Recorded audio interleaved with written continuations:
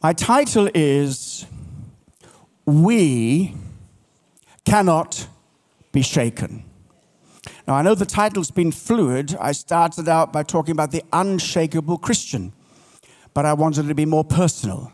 So I wrote, I cannot be shaken. And I thought, that's true, that's good, but there is a sense of corporateness about our victory in Christ that God wants us to learn. So I settled finally on we cannot be shaken. Together, we cannot be shaken. And when we stand together in Christ's name, we can overcome anything that the enemy or anything else throws against us. Let's read Hebrews 13, verses 5 through 8. Let your conduct be without covetousness. Be content with such things as you have. If you reflect back on your Christmas presents, you said to Auntie, well, you shouldn't have. No, you really shouldn't have. Let me say to you, in the name of Auntie, be content. All right.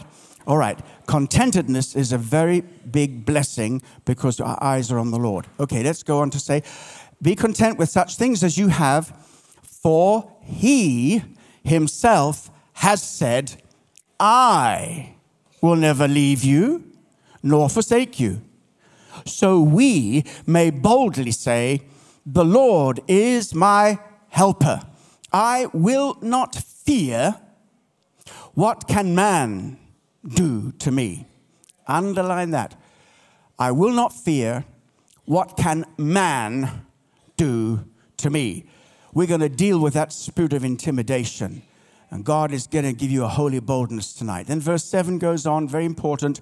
Remember those who rule over you, or who lead you is a better word, who have spoken the word of God to you, whose faith follow.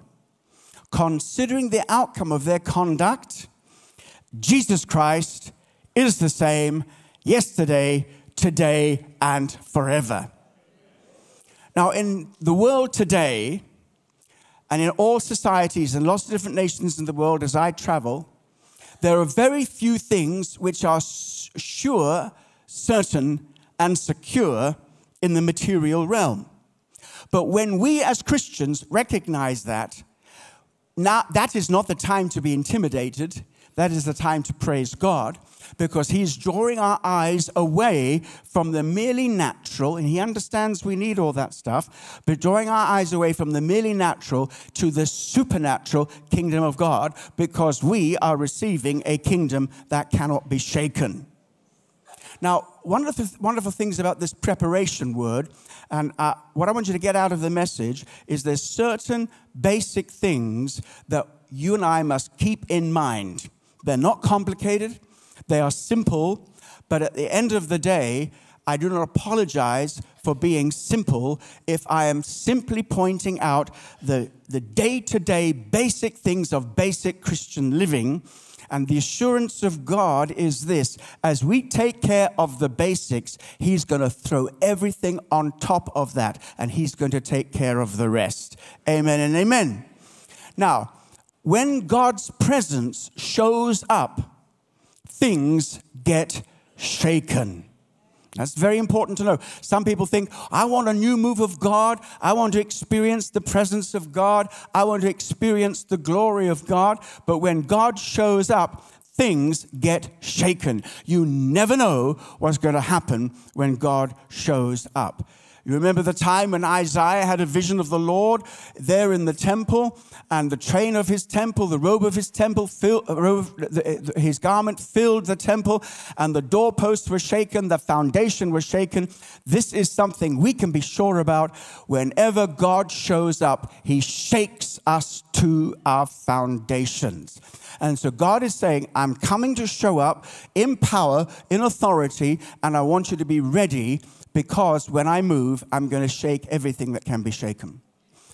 When we think about the foundation of God, the Bible says that God laid the foundation of the earth. Remember, he said to Job, where were you when I laid the foundation of the earth? God founded the physical universe. He created it out of nothing, and by his word it is established, and by his word it is sustained. So we have nothing to fear other than recognizing that God is in control.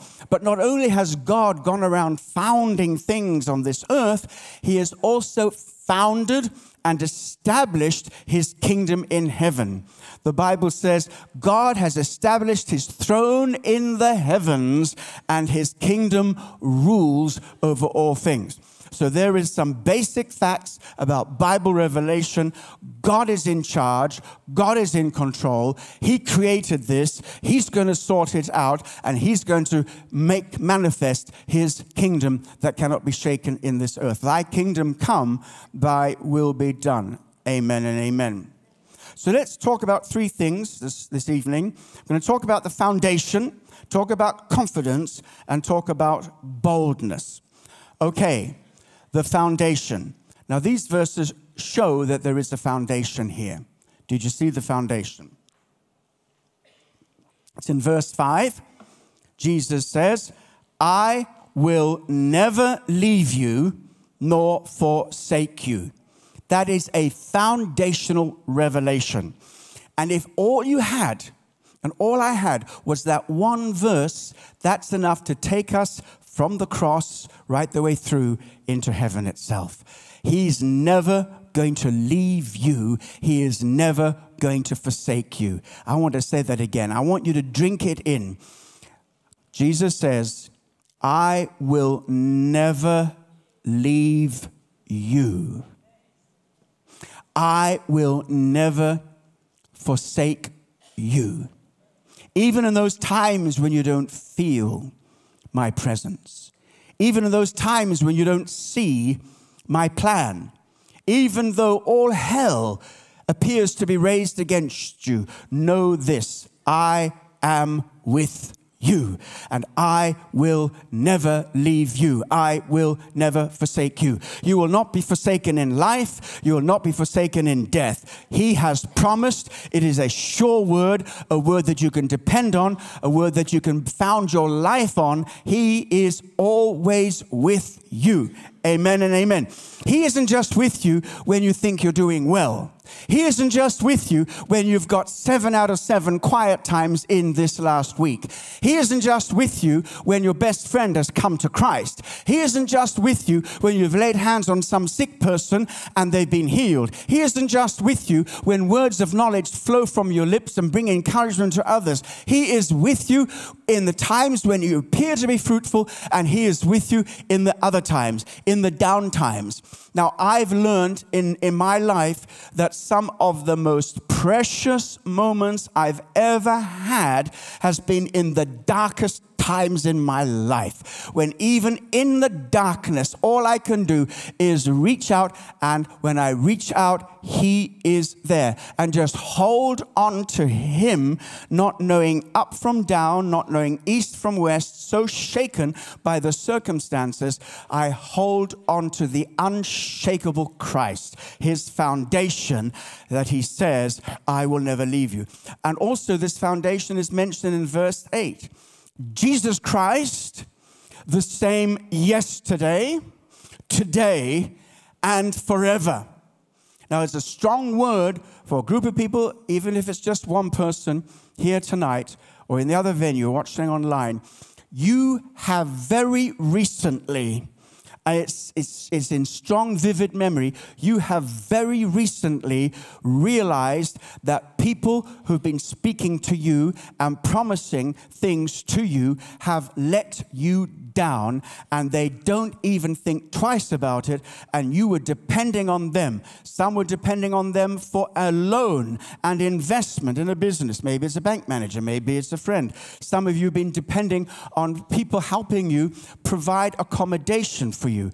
All kinds of things people have been promising, maybe even in the area of relationships. People have been promising you great things, and you discover they were empty promises. They were made maybe sincerely in one sense. Maybe they meant it at the time, but circumstances changed, and now you are left disappointed and not knowing what to do.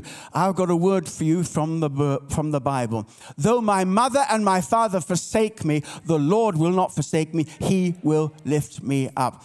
God knows about that disappointment, and he says, I will never disappoint you. And he says, watch this space, because you're going to see why it all happened.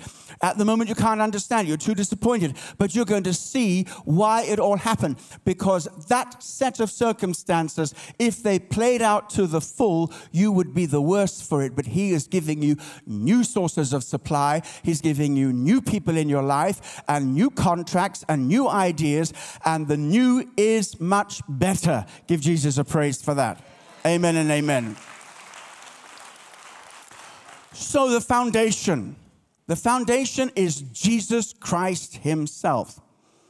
Maybe we didn't recognize it as a foundation because he just said, I'm with you. But that's the foundation of everything. It's so personal.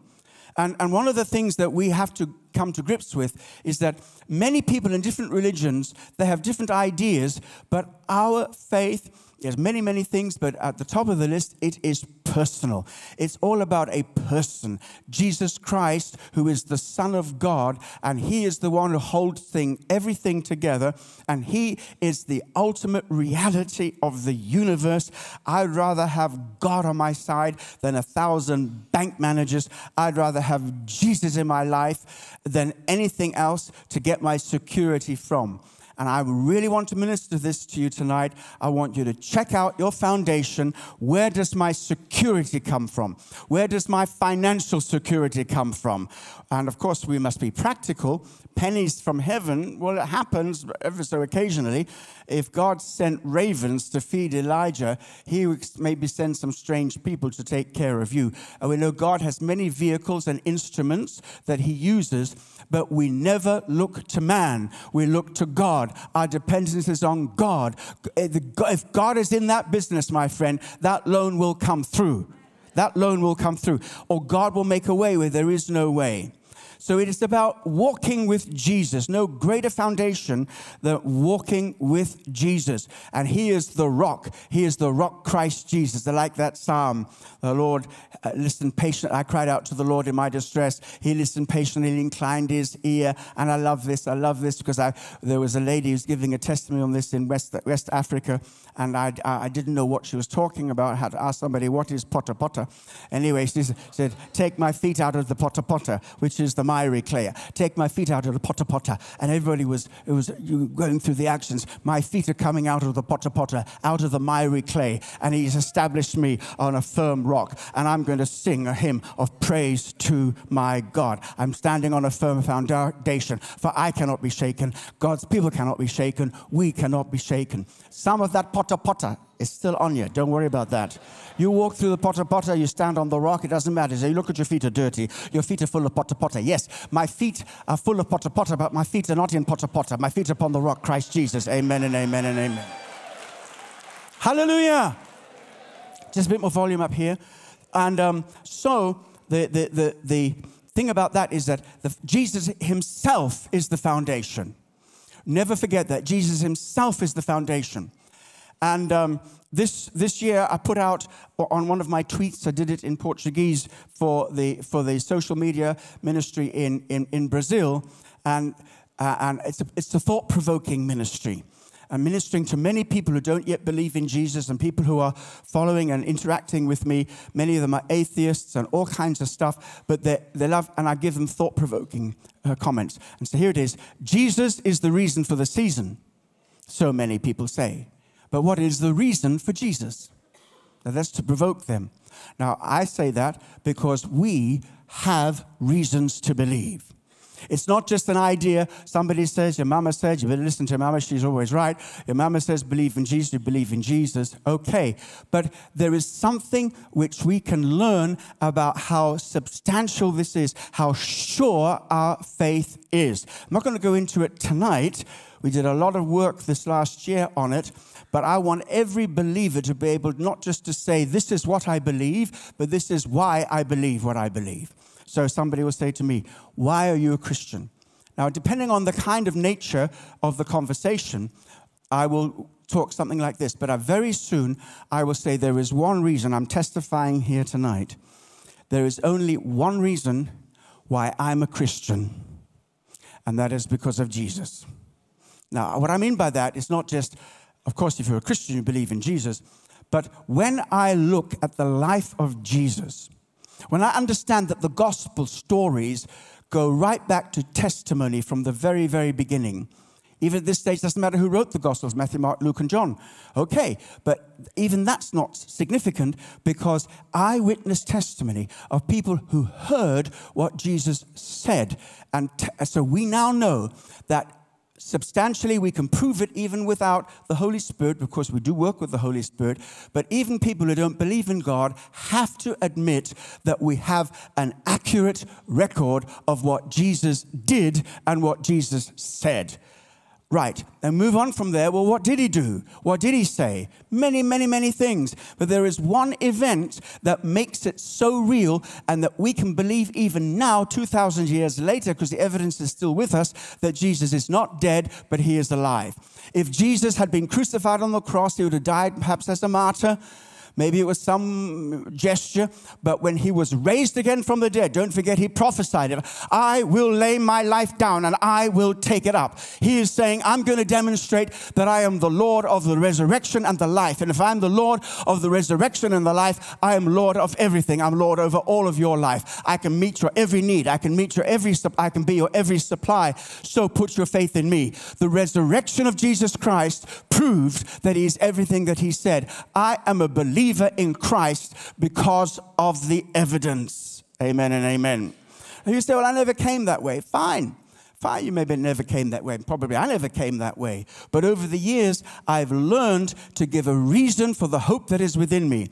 And when you can walk out into any platform, any arena, and just speak out, whether it's in your office, television, interview, wherever you are, and you can speak out with confidence that it's not just your personal belief that you believe Jesus is alive, but there is evidence that Jesus is alive. Our faith is personal. Our faith also is historical. So it rests on fact. Many people believe today that faith is really just a nice thing. It doesn't give you any contact with any reality. You believe it, and because you believe it, it's true for you. Somebody else believes something else, and it's true for them. And the worst thing you can ever do is to tell them to believe what you believe, because that's an infringement on their own personal life. But the truth is, if Jesus is raised from the dead, then that is true whether anybody believes it or not, and the consequences of that will be with us whether we believe it or not. Therefore, it is wise to line ourselves up with confidence and build our life on the rock, Christ Jesus. I've studied a great deal about other religions, and what the Lord has given me over the past 2 or 3 years is many friends that I made contact with who don't yet know Jesus. Some are gradually coming to Christ, and it's wonderful. But they're into all kinds of stuff. And you can go and read a book about Islam. You can go and read a book about Buddhism. You can go and read a book about atheism or the New Age.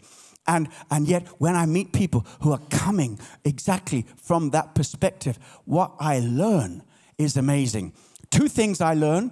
One thing is they are looking for the same thing that we have been looking for. Second thing is we have what they're looking for. We have what they're looking for. And there is no foundation for anything else other than Christ Jesus. The Bible says in 1 Corinthians 3 verse 11, no other foundation can anyone lay than that which is laid, which is Jesus Christ. Amen and amen. All right? Who laid that foundation? God laid that foundation. All right? Because God has only got one building plan. He only needs one foundation. He's building his kingdom.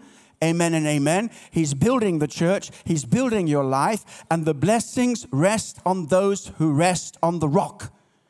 The blessing rests on those who rest on the rock. Very simple message. Very simple message. Grab it, take it. It'll take you way into 2018 and beyond. And what this basically means is make sure you stick to the main thing. Always stick to the main thing. Now, if I was a musician, the same thing would apply. But I was not a musician. I was a dancer. A long time ago, and I know you would never believe it now, and there's no idea because, although, I've left the theater a long, long time ago, and there is not even a hint of any kind of dramatics about me at all. I'm very straight-laced. Okay, so every day, whether you felt like it or not, you would be at that bar, that's the ballet bar, just in case some of you were worried, at the bar doing the most basic exercises. And if you go and watch a concert pianist prepare for the concert on the day of the concert, whether they do some repetition of what they're going to play, but very often you'll just find them doing just scale after scale after scale. A singer warming up. Our singers, who are the most illustrious singers in this part of London, every morning, Sunday morning, 8 o'clock, we hear them doing their warming up exercises and doing basic scales. This is so simple, don't miss it. Many people think, what new thing must I find? What new teaching must I follow? What is happening out there on the internet that's not being preached in my own home church? If it's not being preached in your own home church, there's probably a good reason for it, okay? And they follow all kinds of ideas, fanciful ideas, all kinds of stuff without a shred of biblical evidence. And what normally happens is somebody stands up with a testimony and they would say, I was a teenage werewolf and then this happened to me and now I'm shaved or whatever. Whatever they say. And there's an amazing testimony and I do not deny their testimony, okay? But the mistake is, if you do what I did, if you follow my formula, you'll have a testimony like me. And so many Christians down through the years have been disillusioned by following all these sidetrack issues. But God is calling us to put all our effort into the main thing because this is what God wants to do. God wants to glorify Christ. That was being said here tonight on the platform. God wants to glorify Christ. Put all your eggs in one basket. Get to know him. Get to know everything you can about him. Walk with him. Talk with him. Listen to him. He is with you by the Holy Spirit. Just stick to the main thing. Now, what's going to happen in the near future is that there's going to be a lot of attempts to draw people away from the simplicity that there is in Christ. Because when things start to shake up, people get nervous, but you never need to get nervous if your feet are on the rock, Christ Jesus, okay? So keep the main thing for the main thing. Make Christ central. Make it so simple. When you talk to one another, talk to one another about Jesus. He is the same yesterday and today and forever. He's never going to change. And that sounds boring. No, because there's so much of him, plenty to go around. I don't think even heaven will give us enough opportunity to fully get to know him and the glories that are in him and the wonder and the majesty of God and the whole plan of salvation and all that he does, his wondrous grace, his amazing capacity to bless you and take you through life's school of the Holy Spirit so that every step you take, you can be sure it is ordered by the Lord. Isn't what the Bible says? The steps of a righteous man are what? They're ordered by the Lord. And if you are righteous by faith in Christ, God is ordering your steps, your footsteps. I want to build confidence in you tonight. I want you to understand you are right where you should be and stay there. Don't ever move from there because there's only one foundation and that's Christ, and we build on him. We build on him. Remember Matthew's gospel? Jesus preached the Sermon on the Mount, and he says, therefore, I don't have time to read it all. Matthew 7:24-27. It's coming up on the screen. Therefore, whoever hears these sayings of mine and does them, I will liken him to a wise man who built his house on the rock. And the rain descended, the floods came, and the winds blew and beat on that house. But it did not fall, for it was founded on the rock.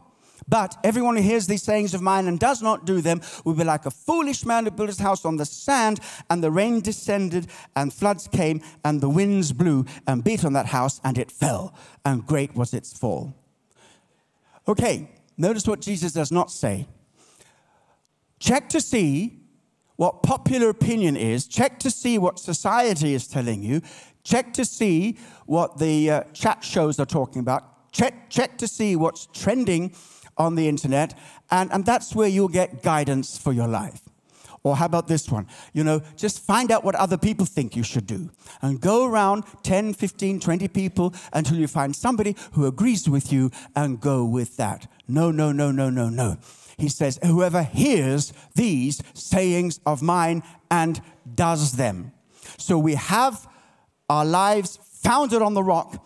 And he says, this is how you build. This is how you build.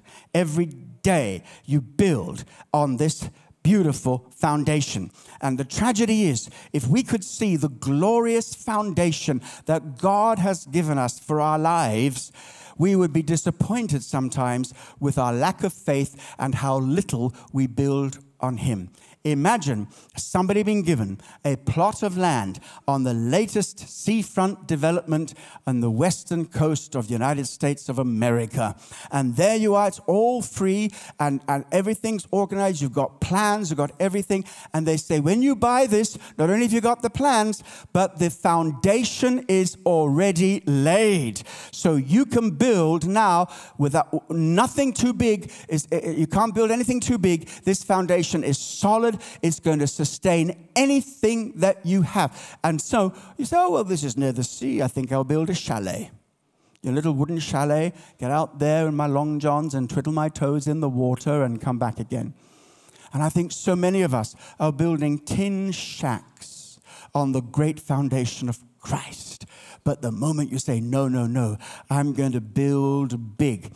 And building big isn't about having big ideas for yourself, but it's recognizing how big he is.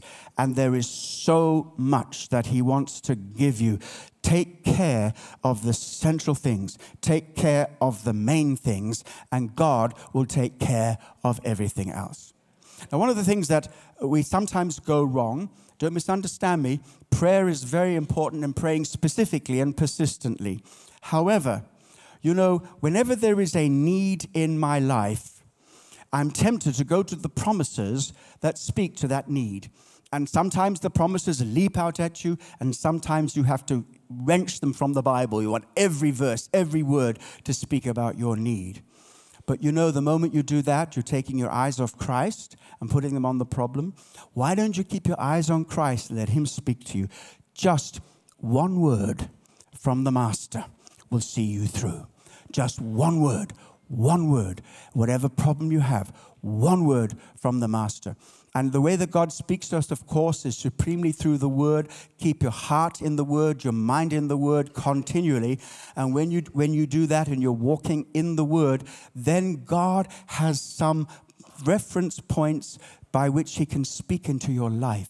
And so it's not just the words of Scripture, as important as that is. God will give you understanding, and he will lead you, and he will speak to you about details and particulars. It's amazing how specific the Holy Spirit is. So the foundation is Christ himself. We build on it, on him, by hearing and doing. Very, very simple message. But friends, that's where so many people go wrong. The moment we get sidetracked into something else, why is it we can't keep Jesus central? Do we get bored with him? And sometimes the preachers are the worst offenders. Because even tonight, This word which I have looked at and looked at and looked at is so simple.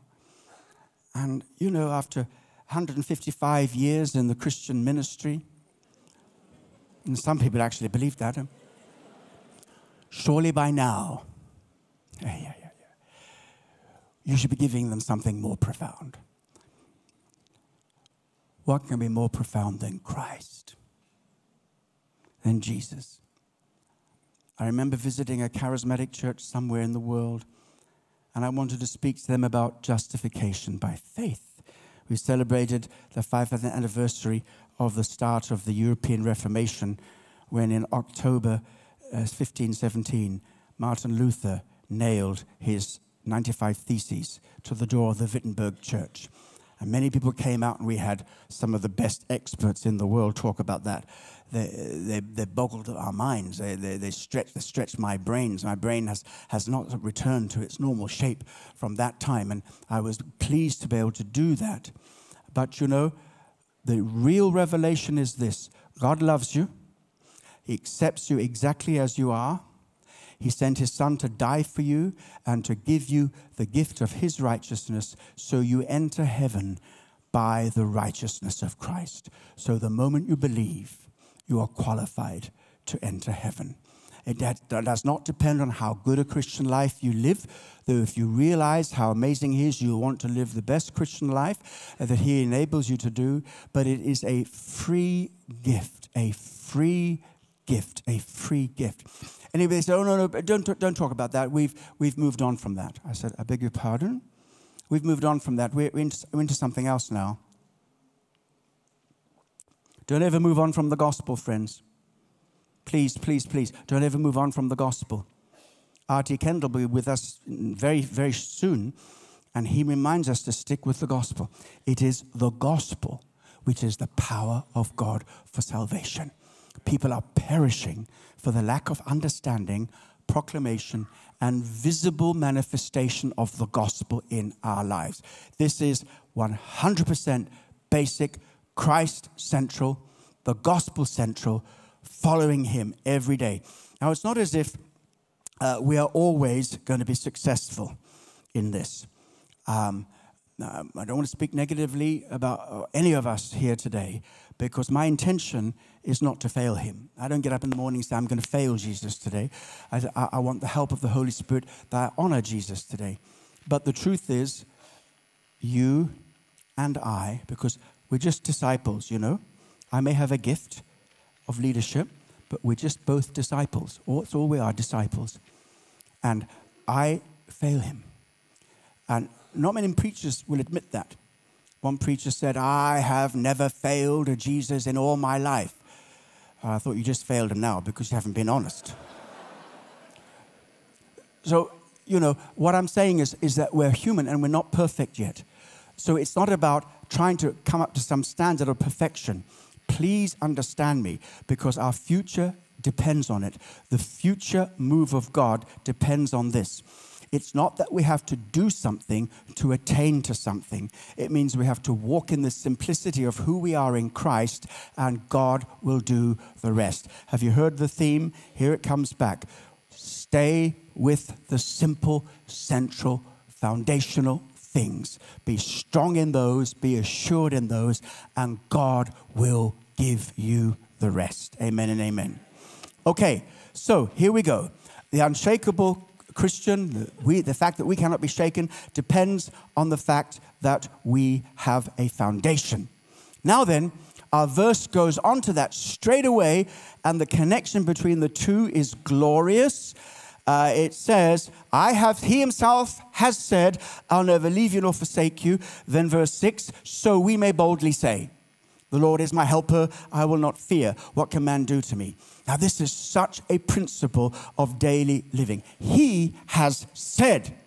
And if he has said something, of course we believe it, but it doesn't stop there.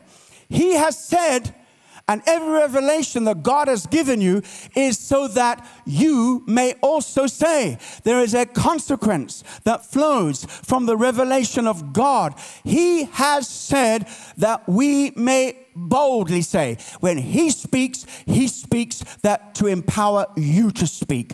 Very, very important. Let me say that again. When he speaks that you may be emboldened to speak.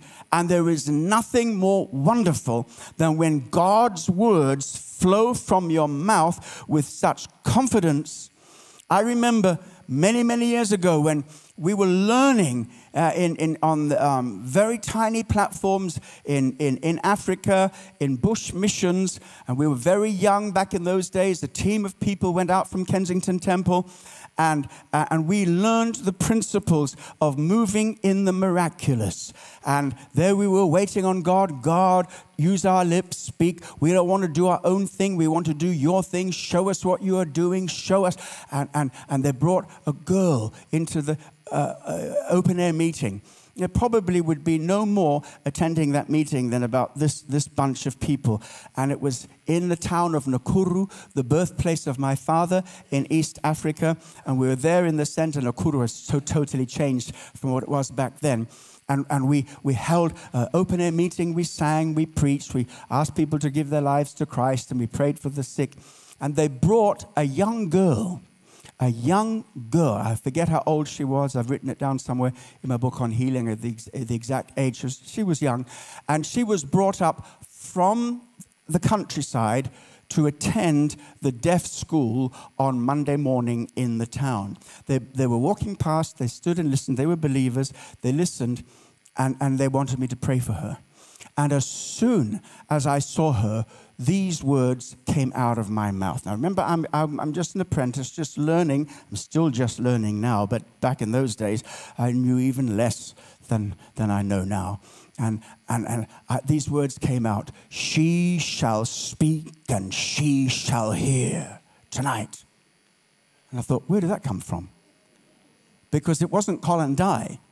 And it certainly wasn't the English Colin Dye or the British Colin Dye. We'll bring her here.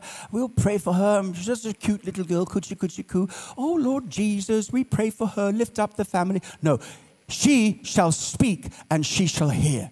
They brought her onto the platform. I was working with a Ghanaian evangelist, and I looked at him and I said, it's a spirit.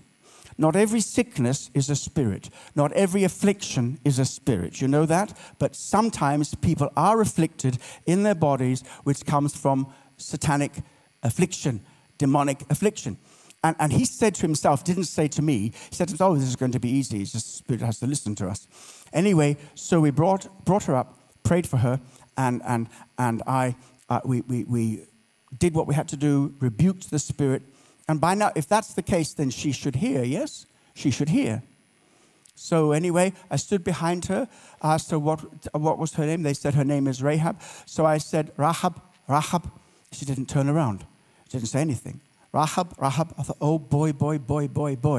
Which is the nearest exit? Beam me out of here, Scotty. And of course, dumb. I had my back to her. She'd never heard her name. She couldn't see my lips. She was hearing something.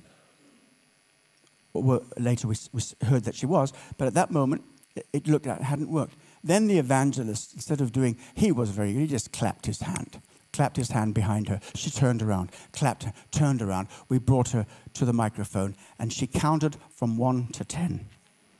She spoke and heard. Now, the next morning, we had a celebration in the little part of town. They told us the full story, that she'd come up to the big town to go to the deaf school, and she never went to the deaf school. Never went to the deaf school. Yes, give Jesus praise. Because she didn't need to go. Now, that doesn't mean to say that I have a formula for every deaf person. I've prayed for many deaf people, seen many deaf miracles, people who are hard of hearing and deaf.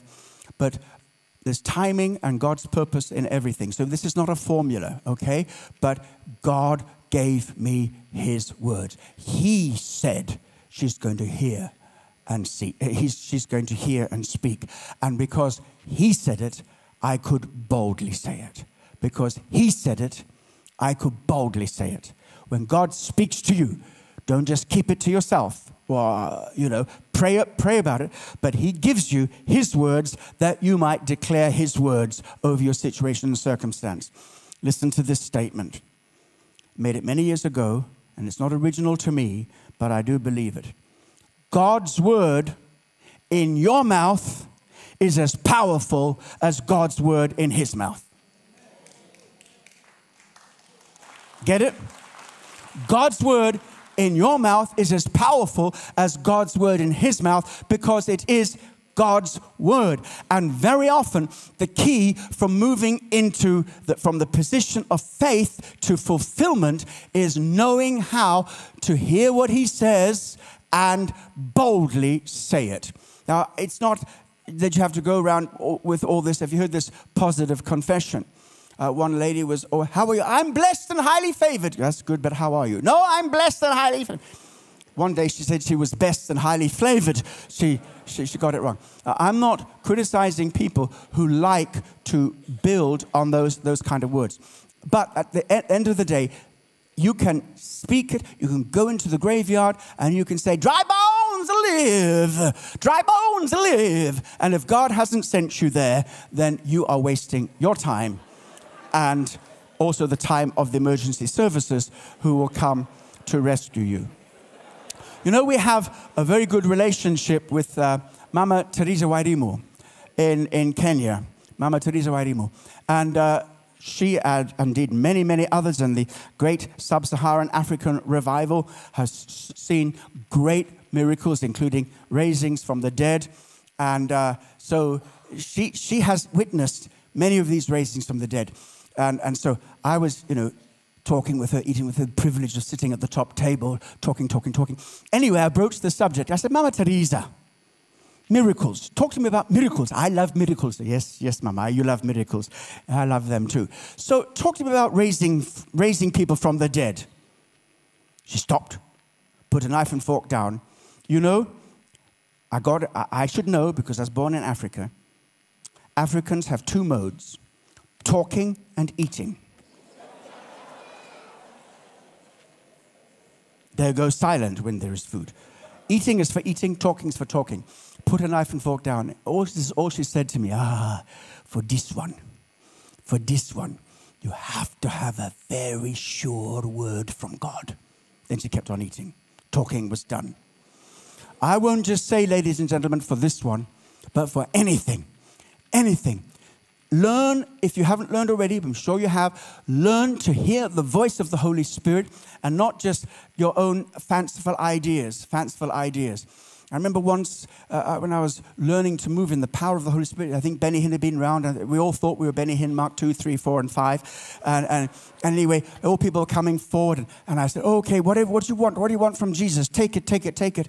And this lady back there said, "Nobody sitting here," was not you, definitely not you. She said, What do you want?"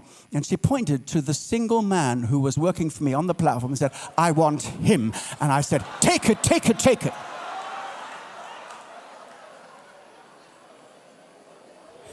Oh, my. I wasn't even listening to people, let alone listening to God. Make sure you can say, "He has said, so I may boldly say."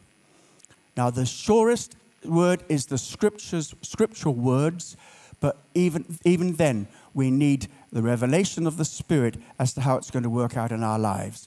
So, okay, what does he say? So we may boldly say, what? What is the consequence of God saying, "I will never leave you nor forsake you," so that we can be bold and declare, "The Lord is my helper. I will not fear what man can do to me." Oh, well, are we living in fear of what man can do to us? You come with me where I've just been. We never went the same way twice to go to where we were going. High-level security.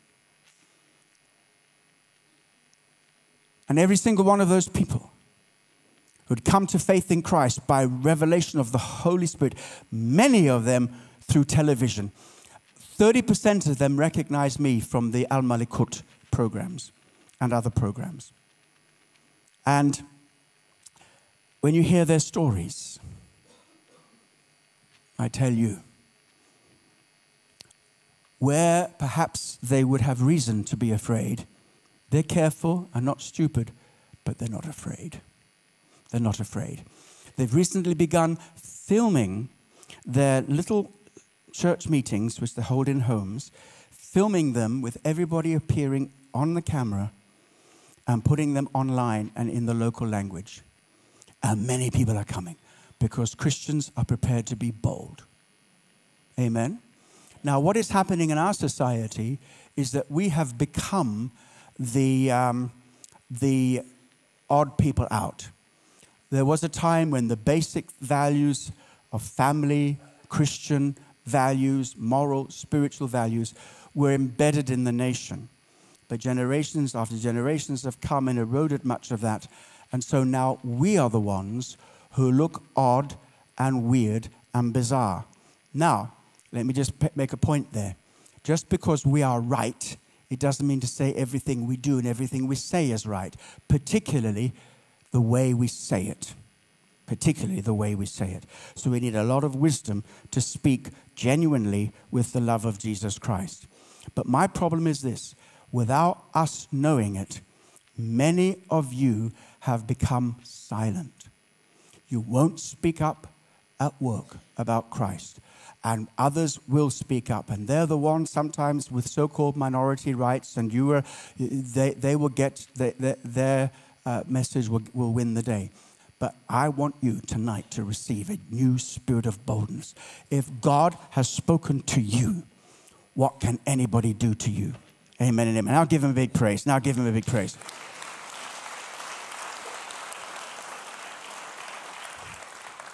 And the truth that we proclaim is the truth that will endure, and it will last right up until that day when ultimate reality will appear, and we'll be so glad that we stood with him.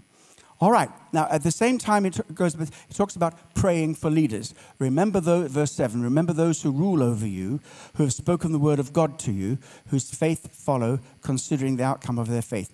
Ruling over you is about leadership. Now then, many people will preach this, say, oh, you hear what it says? Remember the leaders, obey them. I'm a leader, obey me. Go make me my lunch. But this is another thing. It's a real cry from my heart. How I want you to remember your leaders. From this church, some of the network churches, or wherever you're from. How will you remember them? Please remember them in prayer. Remember them in prayer. Don't criticize. I mean, if there's issues you want to share, you share. But because leaders aren't always right. But the point is, pray for them. Pray for them. Pray for them. Because God is bringing together leadership gifts and skills that some of us have developed over many, many years. It's going to take a generation of leaders, mature leaders, who are going to be able to pastor and lead the people of God into the blessings of the next season. But also, and we must not stumble at this, God is going to raise up many, many new leaders and young people in positions of leadership. Let me just identify you, not necessarily conferring leadership on you, but let me identify you as a generation. If you are 30 years and younger, would you please stand to your feet? Would you do that for me? If you're 30 years or younger, stand to your feet. So don't worry about that. I mean, I see a lady of 57 standing because she says 30 years or younger. I'm younger. All right. Okay. All right. I want you all to look at me. All you people, look at me. Okay, look at me. Up here, up here. Okay? Up here, up here. Online and also there in St. John's. Now listen to me very carefully. You are a chosen generation. Now, I've had that confirmed to me, not just because I had that conviction, which I believe was from the Holy Spirit, but I've met and talked to people of your generation. God is preparing you for the new season, the new structures, the new anointings, the new ministries. All right?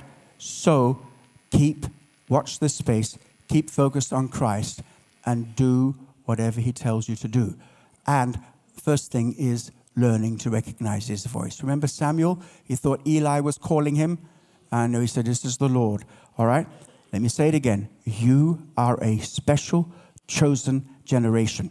If I could, and I pray to God I might be able to, I would gladly give the rest of my life and ministry to you, this generation. That's how important you are. Don't let the devil get in. Be strong. Keep the main thing. And very soon, you'll be teaching us how to do it. Give Jesus a big praise. All right, God bless you. God bless you. You may be seated. All right, so we're just about on time, coming now to the last point. The foundation of the rock of Christ, confidence in his word, and now boldness to proclaim his word. Bold believers in the word of God. Even Jesus used the word of God in his battle against the enemy. Jesus was being tried and tested by the enemy, and he could have just said, who do you think you are? Do you know who I am? Before you were ever created in the form of the angel, before you were created and before you fell, I was eternally seated at the right hand of the Father. How dare you, pipsqueak? Get out of here. Now, he could do that, but he didn't. Why? Because he, amongst other things, was giving us an example of how we fight our battles, okay? But apart from that, he was showing us the absolute authority of Jesus and his word. And so he spoke the word over the enemy's life. The word has got to be in our hearts and in our mouth. Bold believers in his word. Know your Bible. Go to Bible school or sign up for extra study so that you can get deeper and deeper and deeper.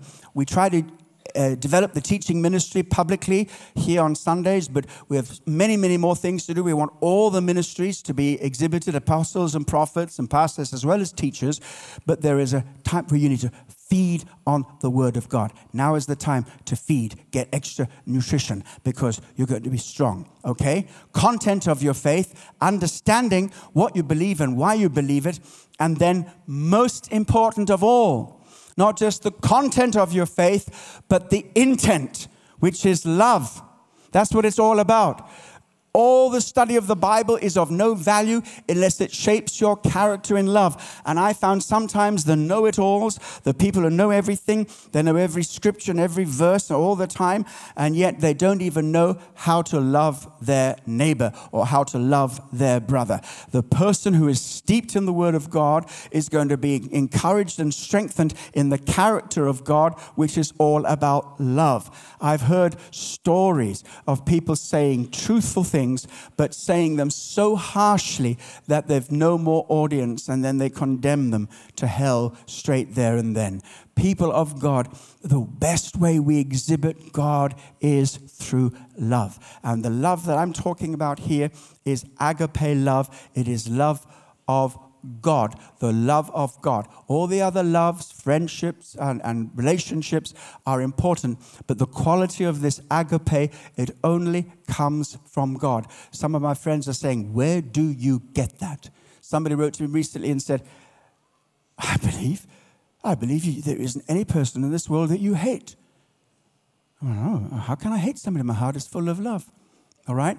Now then, here is something very important. One of the reasons why we don't grapple with the love of God for others is because we've not learned to, I would say the term, love ourselves. Now, in many ways, that is a contradiction because love is other-orientated. So better to say, accept yourself and rest in the love of God. You are exactly the person that God made.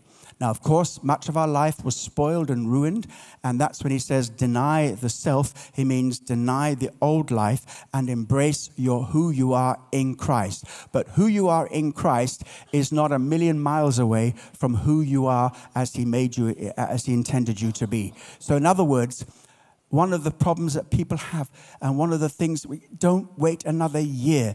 Don't move forward into the new year very long before you discover the richness of God's love for you, healing the rejections, healing the hurts, healing the failures in your life so that you can stand up and be secure in who you are in Christ.